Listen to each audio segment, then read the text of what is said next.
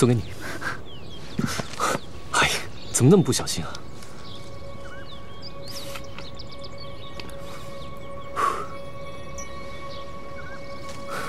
轩儿，你最近总是心不在焉的，到底怎么了？真好看。这附近没有啊，你去哪采的？你告诉我，到底怎么了？没什么，我去买东西。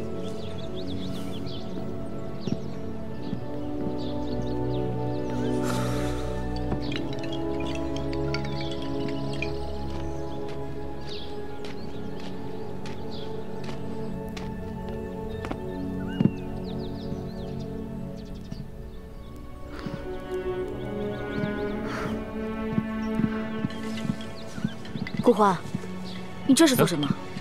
回来了，轩儿，即便你什么都不说，我也知道你是为何而担忧。你这是……我们有一生一世可以相守的，我怎么可能吝啬这几日呢？回去吧，我陪你一起。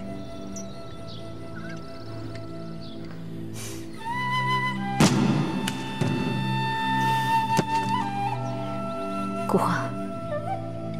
谢谢你，轩儿，我既然已经娶了你，我就一定会遵守诺言的，一辈子都对你好。只要你开心，我做什么都行的。我答应你，我们很快就回来，继续过幸福自由的日子。好。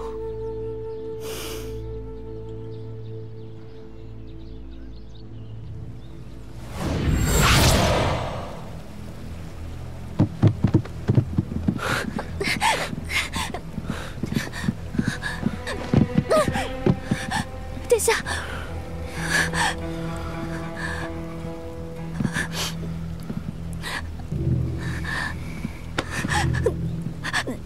你都干了些什么？殿下，奴婢还不知道发生了什么事。押入地牢！殿下，殿下，奴婢都是为了您好。那个女人她不该留下，她迟早是个祸害啊！殿下，殿下。殿下，皇上有令，你不能离开王府。殿下，你们都要拦我是吗？殿下，请三思啊！请殿下三思。若你们今天要拦我，就留下我的尸体，否则全都给我滚！殿下，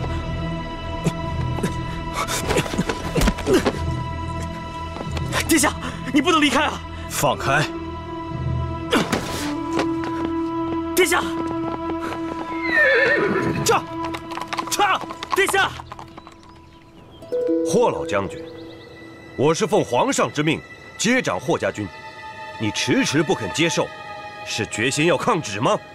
数十年来，霍家的军队是听从霍氏族长的号令。这一代的继承人好像不姓彭吧？哼，普天之下皆是王土，四海之内皆是王臣。霍超，你可想清楚了，这抗旨的罪名，就算你是霍家军的副帅，也一样扛不起。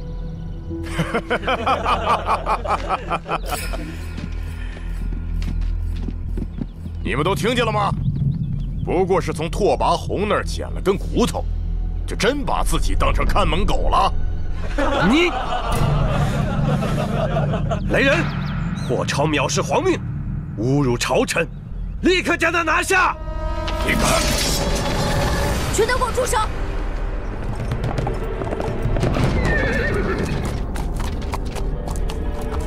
霍玄，彭将军，好久不见。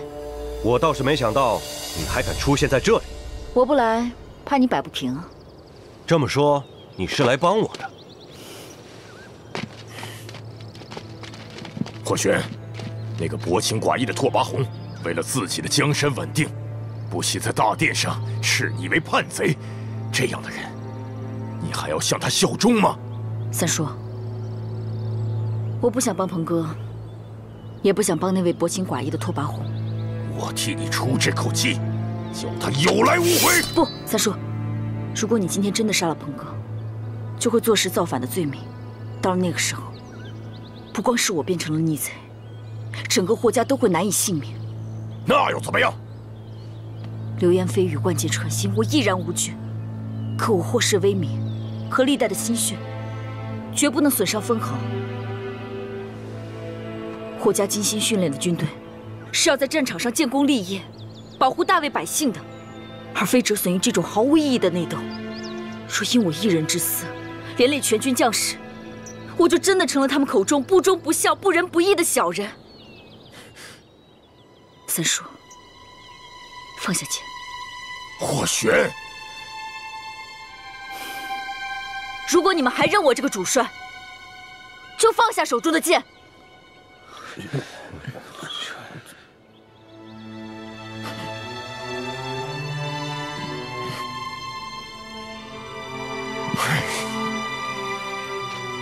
将军，霍玄可是陶将，应当立刻将他拿下。不，如果我这样做，才真正为人所不齿。彭将军，我会在3日之内做好交接，请你耐心等候。霍玄，你真舍得放弃这唾手可得的一切？从前，我为朝廷、为百姓不惜一切。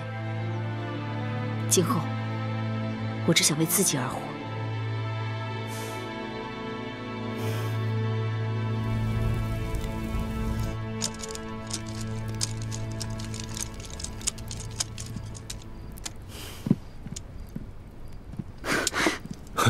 轩儿，你怎么了？没事，我可能是太累了。我扶你去休息一下。不，我把最后一本名册送去给鹏哥，还有事情要交代给他。轩儿，你以前的梦想就是当千军万马的统帅，可你现在决定放弃，以后真的不会后悔吗？顾欢，做这个统帅并非我的选择，但既然做了，我便决定贯彻始终。只是没想到会落得千夫所指。现在，我想换个梦想。换个梦想？我回来再告诉你。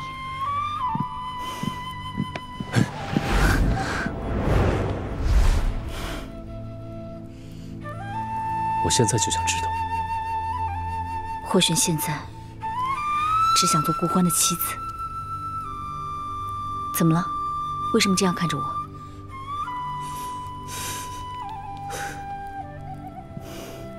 没什么，只是觉得听到这样的话，就像是在做梦。因为从来没有人和我说过这样的话，也从来没有人把我看得如此之重要。你对我而言，是这个世上最值得依靠的男人，而我也会真诚地用一生去回报你的珍惜。你等我，我马上回来。雪儿，怎么了？顾欢，你这是？我在这等你。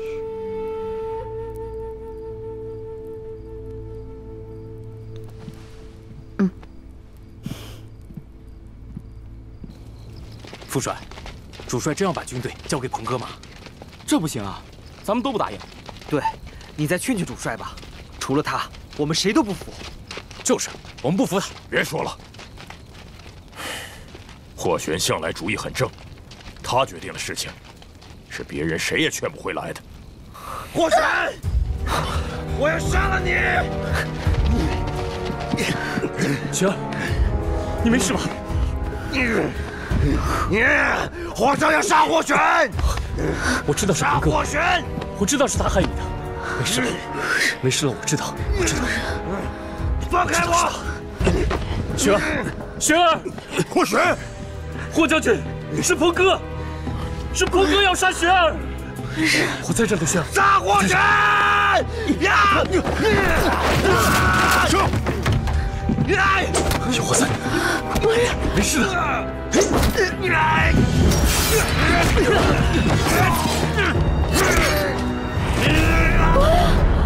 雪儿，雪儿，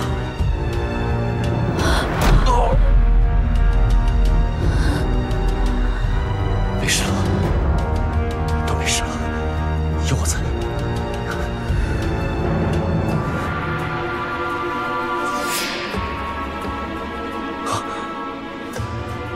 雪儿，没事的，有我在。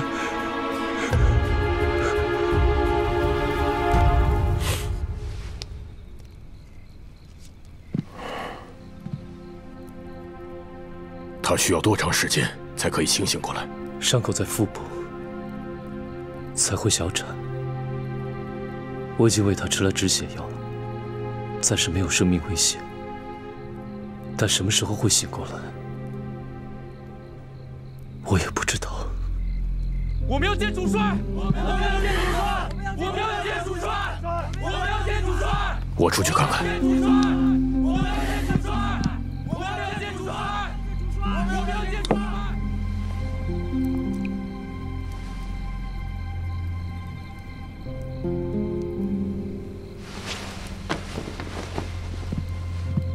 顾先生，药来了，你应该和他一起去。滚！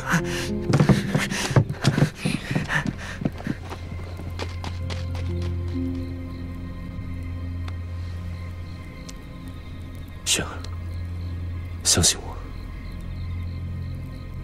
我很快就会回来，然后再也不和你分开了。永远不分开。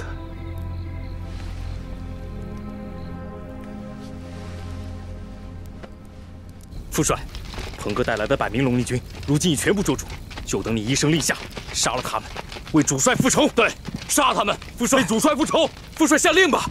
杀他们！杀他们！为主帅复仇！为主帅复仇！为主帅复仇！杀死鹏哥和100名龙鳞军，就能为霍将军报仇了吗？你想怎么样？一个区区龙鳞军指挥使，怎么可能敢刺杀霍家军的主帅？他一定是得到了拓跋宏的密令。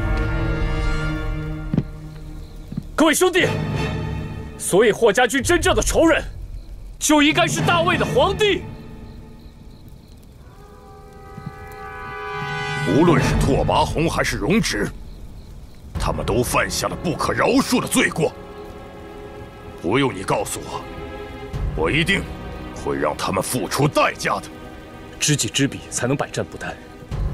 之前霍家军取胜，靠的不是武力，而是主帅的头脑。现在霍玄已经成为我的妻子了，如果你们相信我，就请把复仇一事交给我来办吧。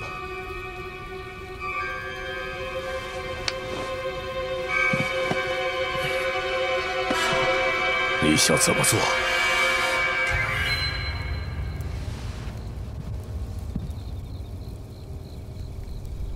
各位兄弟，你们为大魏出生入死，不计代价，有多少士兵战死沙场，再也回不了故乡了？而大魏的拓跋宏、荣止，却把你们当成戏做，把你们当成敌人。他们用残忍的手段，一次次谋害你们的主帅。事实证明，忍耐给自己带来的只有屈辱和痛苦。现在，我们复仇的时候到了。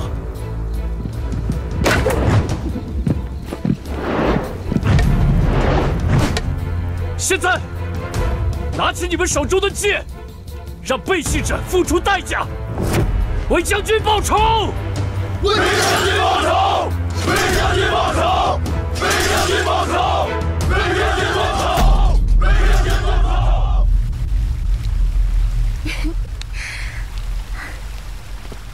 陛下，该吃药啦。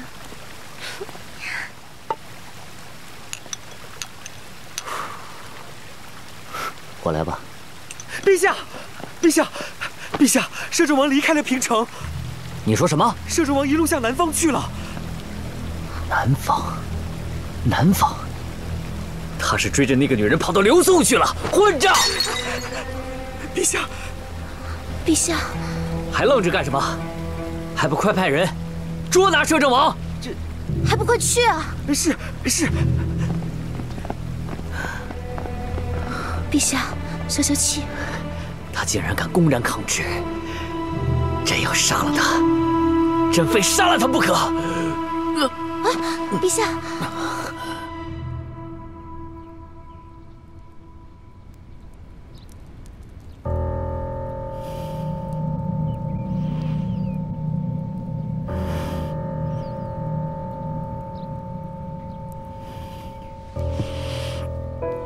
哎，将军，将军，你伤得很重，还是躺下好好休息吧。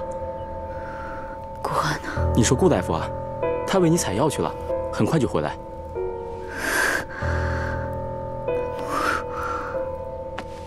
哎，将军，将军，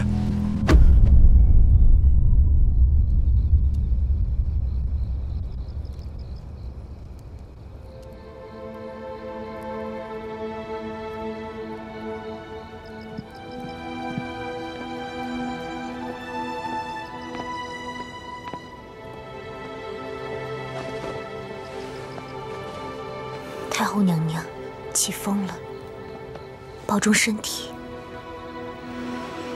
是啊，树欲静而风不止。但愿皇上也要好好保重身体。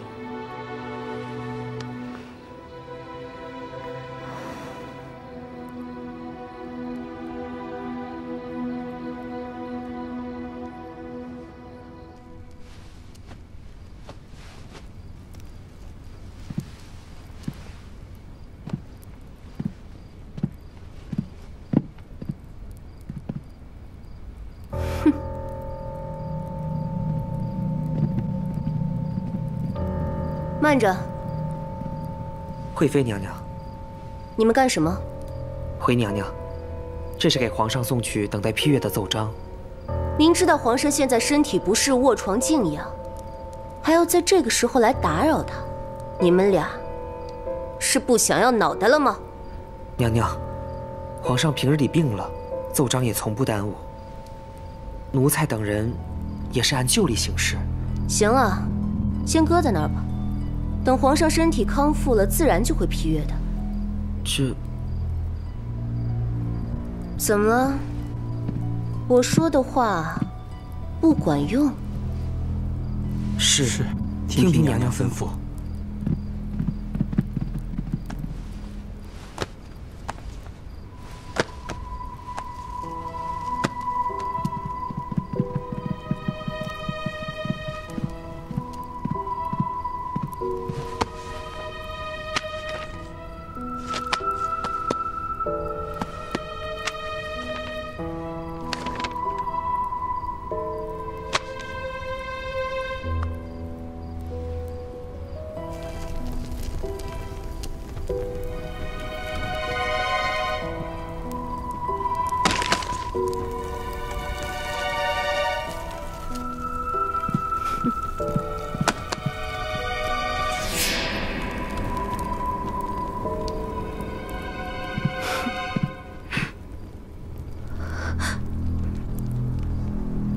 胭脂啊，你看见什么了？奴婢，说话呀！结巴什么？奴婢瞧见娘娘正在替皇上整理奏章，方便皇上今后批阅。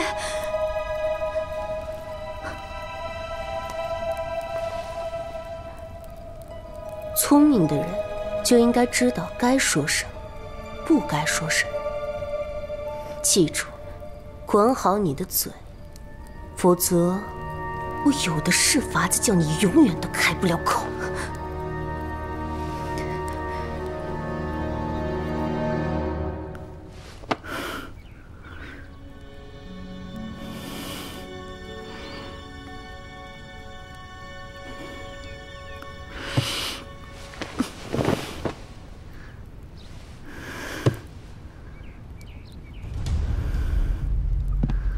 哎，将军，你怎么起来了？顾欢在哪儿？顾大夫为你采药，还没回来呢。你以为我还意识模糊吗？华州附近便有城镇，他为什么不去镇子里买药？可能有些药还没有买到。啊，将军，你饿了吧？先喝点清粥。我问你，顾欢到底在哪儿？将军，我说的都是实话，将军。将军，收到一封密报。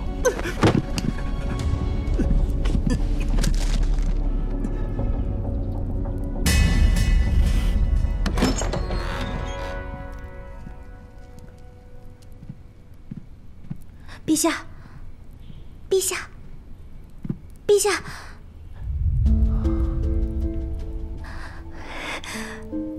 胭脂，你来干什么？陛下，奴婢有要紧事。要紧事？胭脂，你干什么呢？娘娘，陛下该吃药了。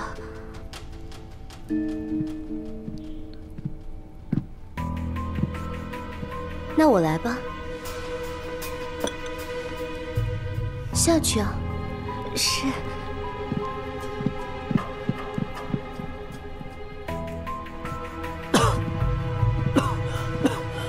陛下，来吃药吧。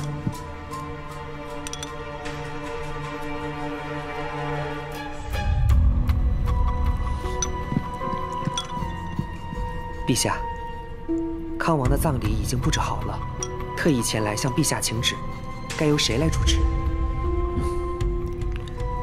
朕亲自去。那红袖明天陪你一起去。辛苦你了。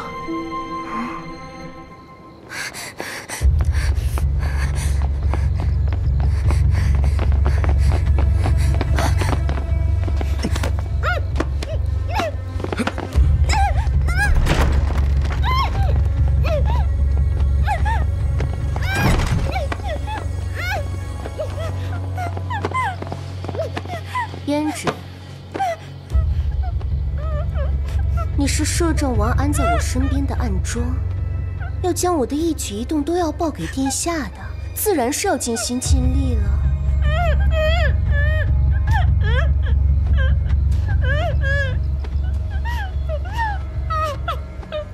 放心吧，你先去，相信过不了多久啊，你就能见到你的主子了。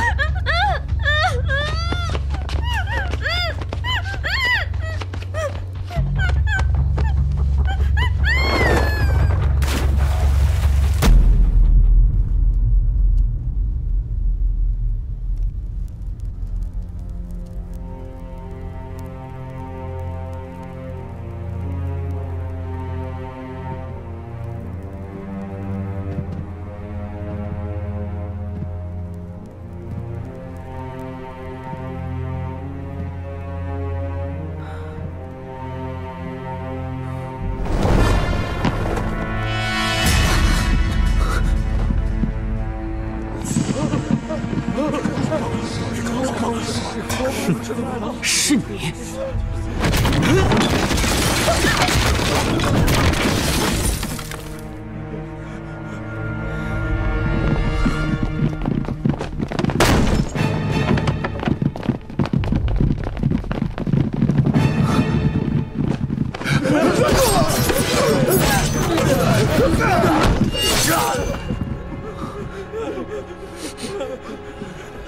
你装死！我活着的时候，陛下何等厌弃；我死了，你却将我风光大葬。这场滑稽的大戏，我怎么能不亲眼看见就死呢？带下去吧。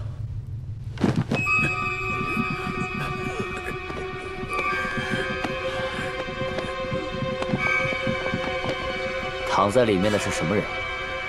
齐衡。哼，皇兄，你可真是厉害。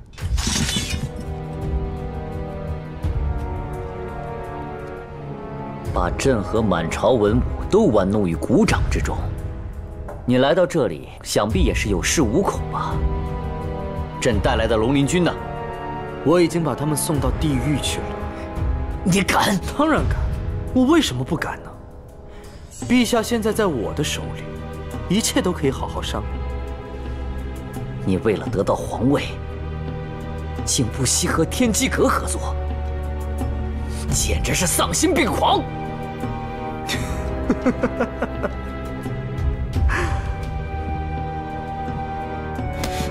我丧心病狂，那你呢？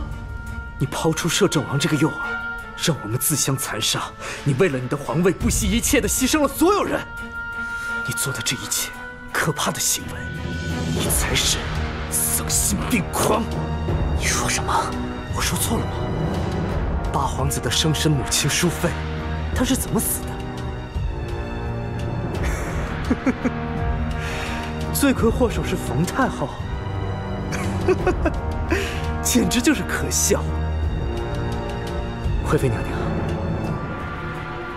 惠妃娘娘，你怎么不说话呢？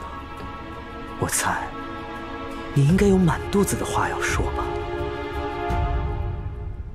陛下，先皇不惜让皇子们相互残杀，从中选出一位真正的王者。他坐视冯太后杀死淑妃，又让你继承了皇位。太后抚养你成人，也是你的一根软肋。可是，一旦你知道了她是一个狠毒可怕的女人，你自然要与之疏远了。没有了太后的掣肘，你才可以成为一个真正的帝王，这才符合先皇的期待啊！胡说八道！先皇明明那么疼爱岳夫人，又怎么会？你明明说过，先皇是被太后气死的呀！一个女人而已，你那位了不起的先皇啊，根本就不会放在心上。我那人那么说，不过是想将太后扯下宝座，而你选择相信，还不是因为你对太后早就心存警惕？凡是太后讨厌的人，你都要重用；凡是太后亲近的人，你都要一一除去。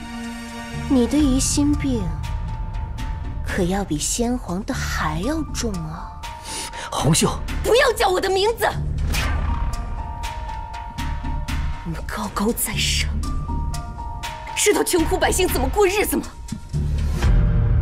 你们衣食无忧，我却要看着父亲因无钱疫病而痛苦离世，而我的弟弟因饥饿偷了馒头，就被那些人给活活打死了。所以啊，我告诉自己，哪怕穷困潦倒，受尽屈辱，也要活着。我要活着，好好活着，往上爬，拼了命的爬到最高处。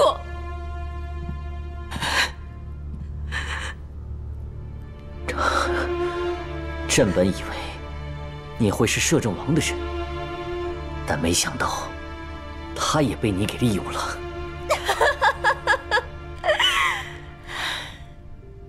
天机阁早就在我走投无路的时候就已经找上了我，摄政王不过是我的一个踏板。摄政王是被你赶走的。摄政王是看清了你的真面目，所以才选择抛下一切去寻求真爱了呀。他这次去，恐怕再也回不来了呢。回不来了？没错，刘宋的军队已经到了边城，而摄政王迟早都会变成一滩肉泥。这不可能！朕从未收到任何异动。你当然收不到任何异动。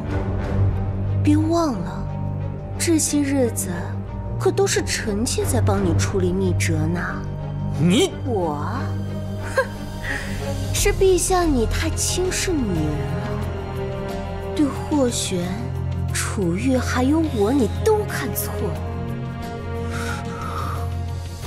陛下，你把我当成一条供人观赏的锦鲤，殊不知我徜徉水中，也在盯着你呀。拓跋云，你就算拿下平城，也得不到皇位。你不如好好想想，一个早有谋逆污点的亲王，又凭什么服众？我不行，但他可以啊。什么意思啊？陛下忘啊，您若是驾崩，那臣妾诞下的小皇子就是您的遗腹子啊。到时候康王从中辅佐，拥立我的儿子顺利登基，那我作为新任的太后就会顺水推舟，赦免他所有的罪过。至于天机阁，拥立有功，到时候就会成为大魏的第一圣将。此等好事，何乐而不为呢？你们这些乱臣贼子，全都该死啊！康王殿下，该做决定了。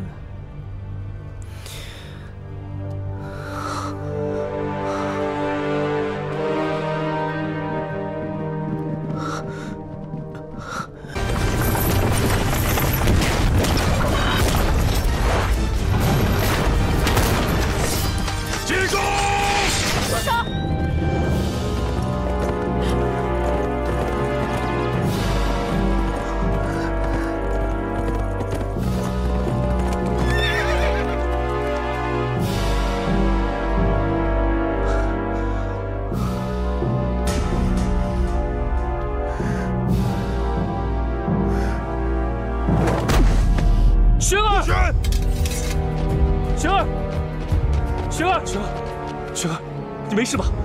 来，起来，没事吧？你们忘记我说过什么了吗？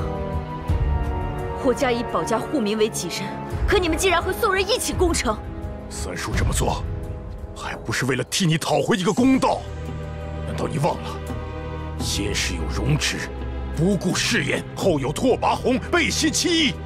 不仅仅如此，你自愿交出兵权，可是他们还是不相信，甚至于让鹏哥杀你，永绝后患。这样一个皇室，这样一个朝廷，你为什么还要为他们卖命呢？玄儿，霍老将军说的对，你不应该再为了他们牺牲自己的性命了。我霍玄效忠的，从来都不是大魏皇室，而是手无寸铁的大魏百姓，是我自己的良心与责任。我喜欢看到孩子们可爱的笑脸，喜欢看到百姓安居乐业。我是为了自己喜欢的一切在努力。就算我曾经保护过、相信过的人都背叛了我，也无法改变我的初衷。因为我从来都不是为了得到感谢而浴血奋战的，更何况我也不是傻瓜，更不能让你们沦为敌人的棋子。棋子？你什么意思？玄儿，顾欢，到了今天你还要骗我吗？玄儿，我不知道你在说什么。你不知道鹏哥为何突然发狂？他的症状和当初疯狂杀人的刘宋使臣一样。我受伤后，你第一时间赶到，将鹏哥置诸死地，后又煽动霍家军反叛，这一切的一切都是你预谋好的。你到底是谁？如果你对我尚有一点真诚，请你告诉我你是谁。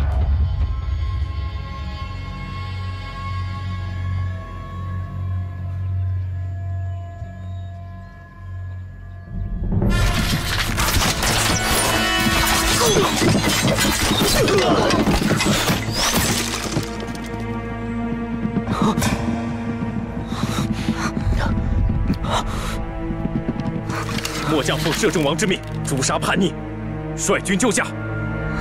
不可能啊！摄政王远在边境，什么都不知道，怎么会？你笑什么？你疯了吗？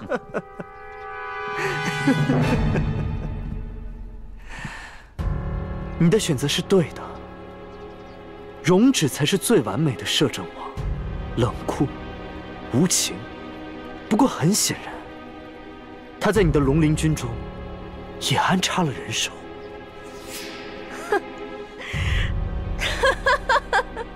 不愧是摄政王，我以为他早已慌乱，没曾想还留有后手。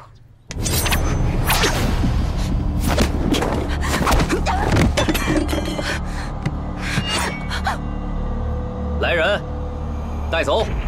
拓跋宏，我不甘心，我不甘心！拓跋宏，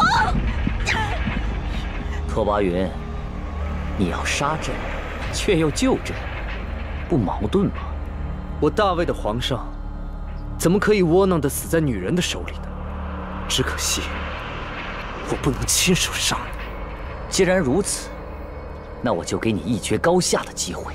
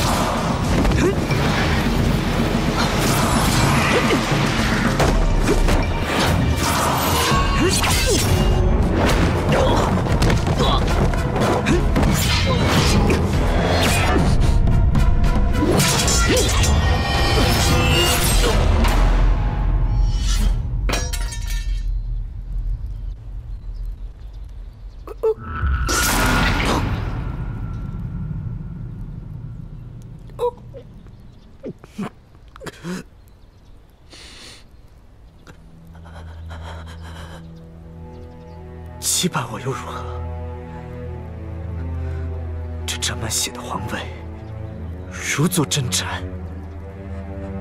你杀的每一位，都会变成你的噩梦。这座龙椅永无宁日，迟早一日，你会明白。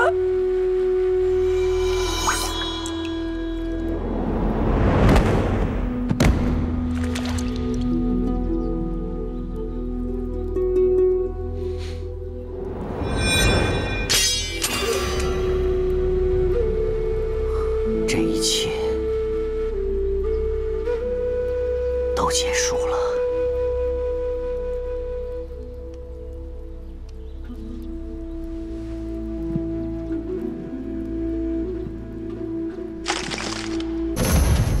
霍玄，天机阁已被我剿灭，顾欢真正的身份是天机阁主，速到庞城，容止。顾欢，你就是真正的天机阁阁主。从前死在刘宋军营的那个人，只不过是个替身罢了。没错，我就是天机阁阁主。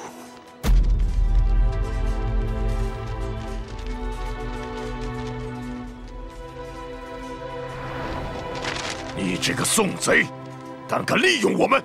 来呀，把他给我抓起来！是，都别动！住手！你要是胆敢伤害霍玄，我让你死无全尸！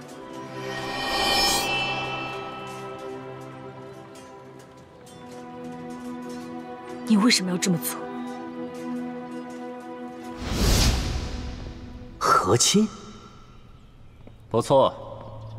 以刘楚玉一己之身，换谋取大魏之机，将来取下彭城洗刷冀州之耻，朝政大权必将掌握在你的手中。可刘楚玉当断不断，反受其乱，妇人之仁，何以成大事？刘氏残暴气数已尽，天机阁辛苦筹谋，只为选一明君，抗衡北魏，安抚百姓。萧郎君，等你娶刘氏而代之，可别忘了当初的诺言了。轩儿，对不起，北魏势大，早生了问鼎天下之心。我这样做只是为了牵制魏军，为天下择一明君。你撒谎！天下苍生，顾欢，你亲眼看看，你所谓的大义凛然解救苍生，死了多少人？天机阁主想要的是做炙手可热的从龙之臣，得到凌驾万人之上的荣光。你的行为给魏宋带来的只有鲜血和杀戮。顾欢，你到现在还不知悔改吗？那你告诉我，是不是在你心里，连我也只是一枚棋子？不，或许之前我是在利用你，但是现在，你在我的心里不是棋子，是我的妻子。我从来没有想过要伤害你。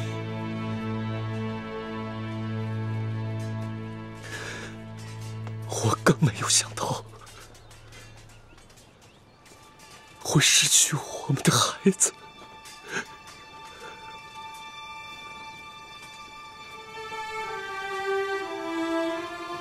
顾欢，我问你，你爱过我吗？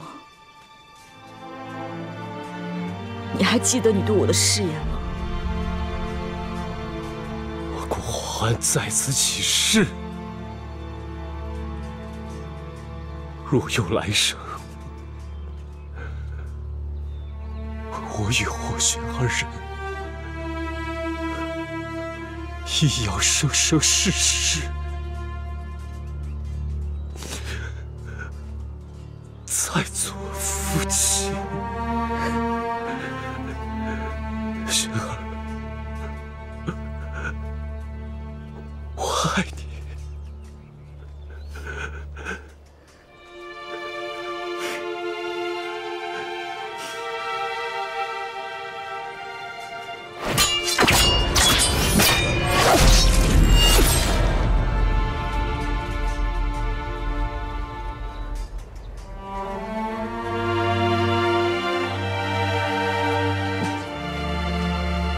但是我不能原谅你。就算整个大魏都背叛了我，这也是我曾经用鲜血保护过的地方。你给我最爱的大魏和百姓带来了伤害，你就要付出鲜血的代价。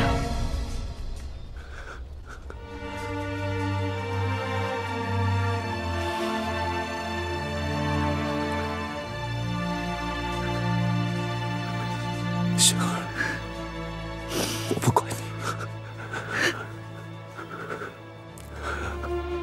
但是我舍不得你。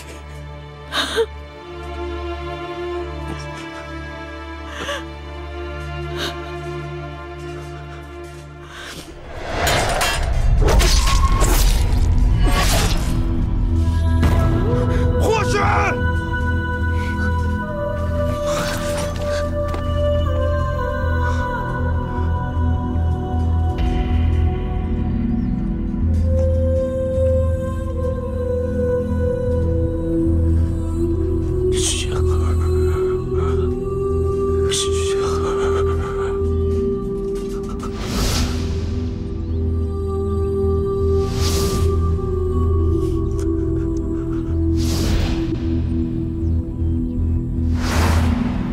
我顾欢在此起誓，就算再入轮回，我与霍玄二人亦要生生世世再做夫妻。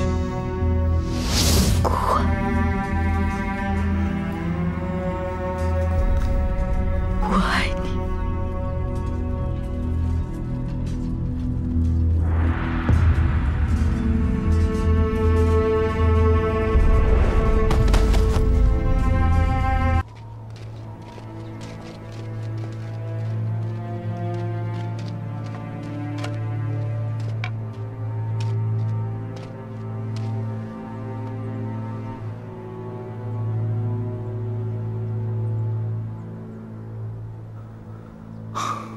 来人，在，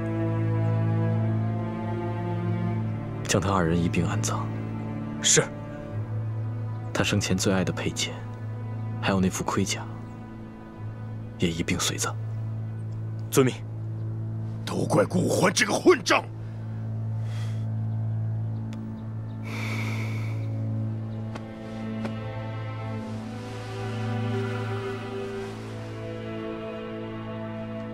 你是他三叔，竟然如此不了解他。你以为他是为了顾欢殉情？不是。她不是为爱而活的女人。霍家军反叛，他在用自己的死提醒我对不起他，在为你们赎罪，在为你们求情。从顾欢背叛他那一刻起，在他心里就已经没这个人了。他当众说这些，是不想让你们愧疚。这一次，我放过你们，你们好自为之。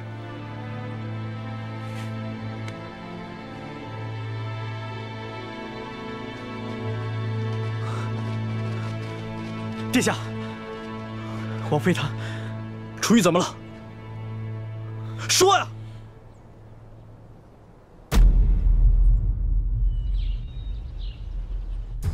魏军一路势如破竹，已经连占我们10个城池了。再这么下去，不出1个月，他们就会攻到建康。现在我让你们想办法，是脑子里进浆糊了，还是嘴被屎粘上了？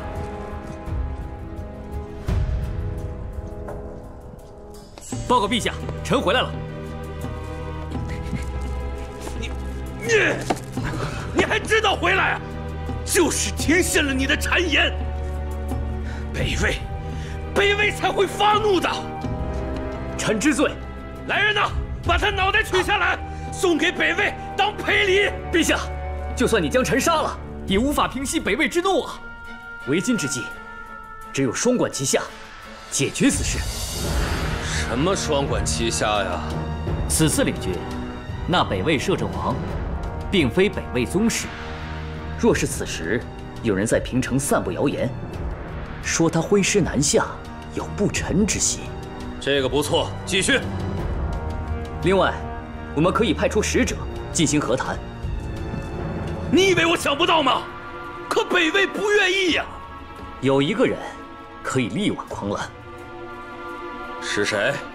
山阴公主刘楚玉。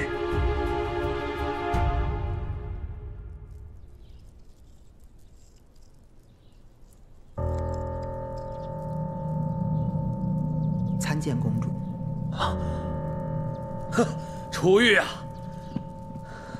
你可算回来了。宋魏交战，皇叔是生怕这北魏迁怒于你，一直担心着你呢。是吗？那是当然。我是千叮咛万嘱咐，让萧将军无论如何要把你平安带回来。皇叔有什么话直说吧，别拐弯抹角了。只不过眼下惹怒了大魏，这摄政王率领的军队已经连破我10座城池，马上就要攻到建康了。所以呢？楚玉啊，你们毕竟夫妻一场，只要你愿意出面，我相信大魏一定愿意和谈的。所以皇叔是希望楚玉再牺牲一次了？哎，楚玉，这不是为了皇叔，难道你愿意眼睁睁地看着百姓们流离失所、家破人亡，看着大魏踏破我大宋河山吗？楚玉，这也是你的家，你的大宋啊！皇叔，你看清我的脸上写着“傻子”2字吗？会被你一而再、再而三的诓骗。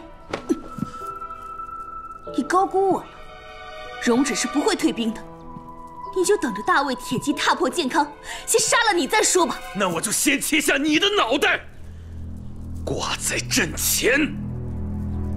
陛下，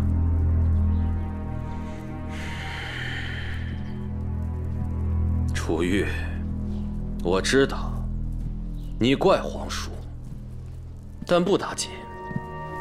为了大宋百姓，你会答应的。带下去。公主，环境简陋，请多包涵。不过你不用担心，摄政王很快就到了。容止答应和谈了。自然，我说过，只要公主肯开口，摄政王一定会答应的。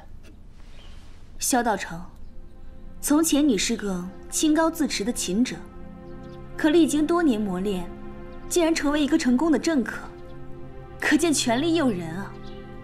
原本你将我带来这里，若容止同意和谈，你们便顺水推舟；若容止不同意，就杀了我嫁祸魏人，激起宋人愤慨，不是吗？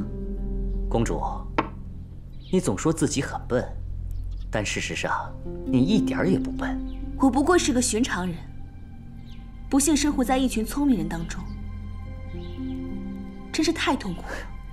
公主说笑了，你低估了自己在摄政王心目中的地位。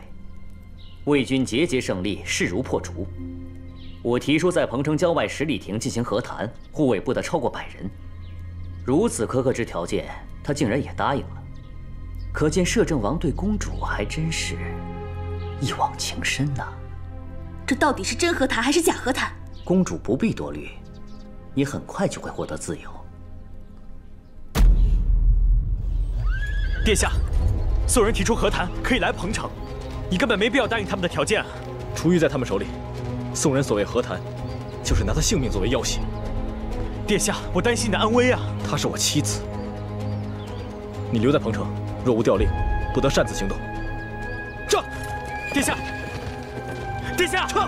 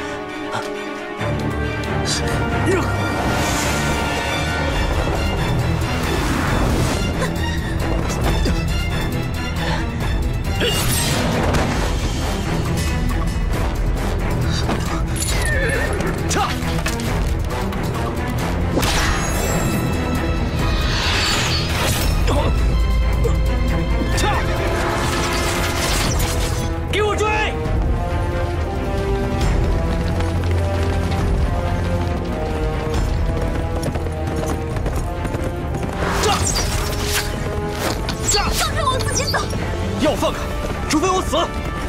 放手！这样，放开我！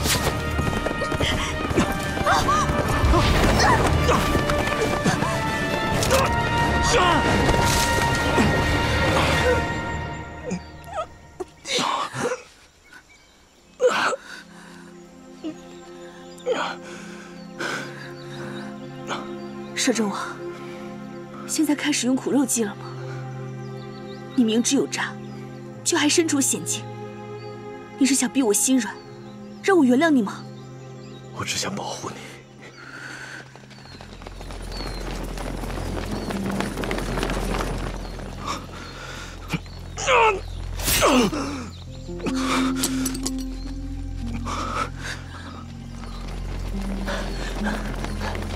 等等，在那边追！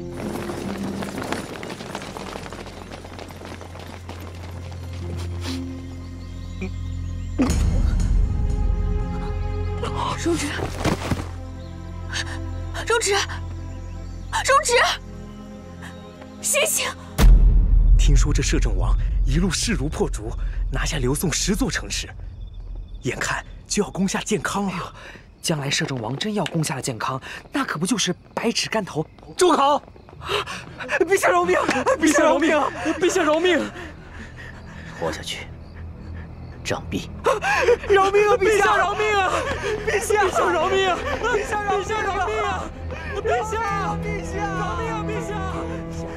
陛下千万别为了那些不懂事的奴才生气，小心伤了身子。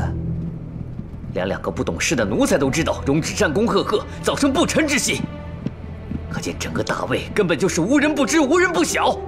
荣止啊，荣止，你竟权倾大魏，强势若此！陛下，摄政王所做的一切，都是为了大魏呀。是吗？他能不动声色地收买朕的龙联军，剿灭拓跋云？他能不动用霍家军的1兵1将攻破刘宋10座城池？他还有什么是朕不知道的？还有什么？陛下，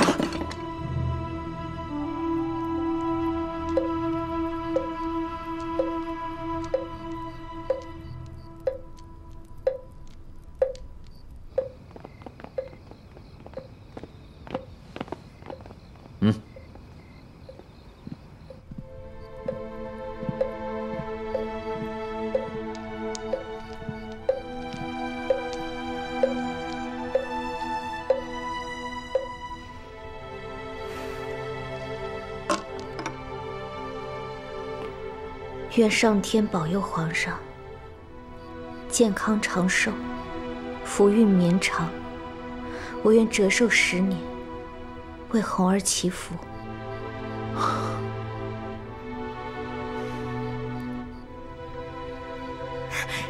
陛下，母后，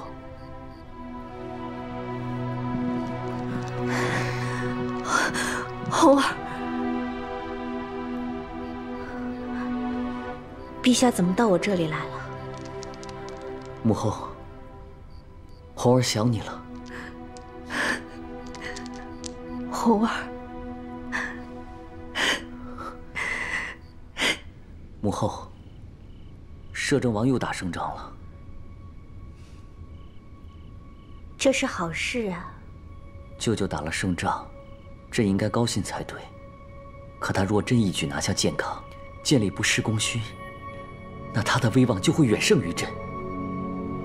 今日里，平城已流言四起，主若臣强，大魏难安。陛下是否多虑了？不，朕没有多虑。康王和朕是亲兄弟，尚且还背叛了朕，更何况摄政王？他就是一头出笼的猛虎，总有一日会择人而噬。不会的，不会的，红儿。母后，请你帮帮朕。你一定要帮帮朕。陛下，快起来，母后自然会帮你啊！快起来。你想让母后怎么帮你？啊？朕连发3道圣旨，要求他立刻退兵，可摄政王置之不理，朕束手无策。但你是他世上唯一的血亲，只要是你说的话，他一定会听。好，好，好，我答应你。不仅如此，摄政王不能留。